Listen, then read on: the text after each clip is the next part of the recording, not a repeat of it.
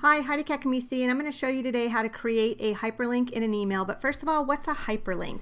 A hyperlink is simply a word or a group of words that you can make live inside of an email and send somebody where you want them to go. It looks a lot better, it's a lot easier for people to use, and it just looks more professional. So let's get right to it. Let's learn how to create a hyperlink in an email. So we're going to go to Microsoft Office, which is my email account. We're going to set up a new email. And first thing you're going to do is click Insert. You'll notice the hyperlink button is gray. It took me a long time and a lot of frustration to figure out how to make that active, but here's the quick tip. You simply click in the body of the email and now it's active. So here we go. We're going to go ahead and set up the hyperlink. So the first one we're going to do is to download a document. And this is so much better than just attaching it. So we'll just pick one randomly as an example. And there you go, download document. So I'm going to send it to myself. I always like to test my hyperlinks before I send them out to somebody. You definitely don't want to send something out that's not working.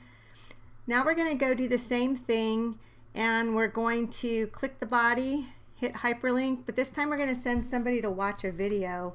So we'll just type watch video, and we have to go find the video now. So just search for it like you would pretty much any other thing you're searching for in your documents.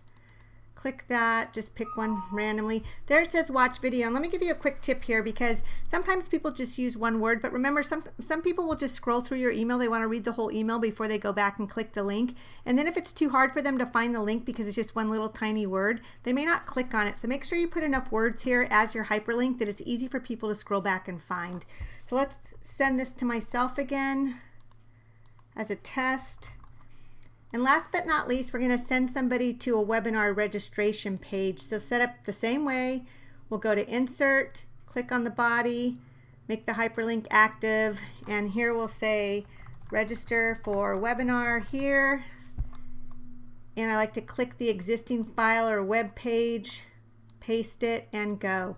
And see how it's a little bit longer? It would be really easy for somebody to find that if they were scrolling around within the email. So now I'll send this to myself as a test.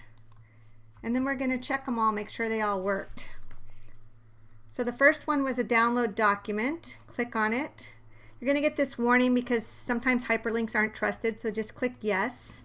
Go ahead and open it, and there's the document. So that one worked. Next, we're going to test the video. You're going to get the same warning. Hi, Heidi Kakamisi. And there's the video. And last, we'll test the register for webinar here. And that takes us straight to the webinar registration page. So all of them worked, which is great. So that's how easy it is to set up hyperlinks. So I hope you got value out of learning how to create a hyperlink in an email. And if you got value from this video, make sure you like it below, comment below, and subscribe to my channel.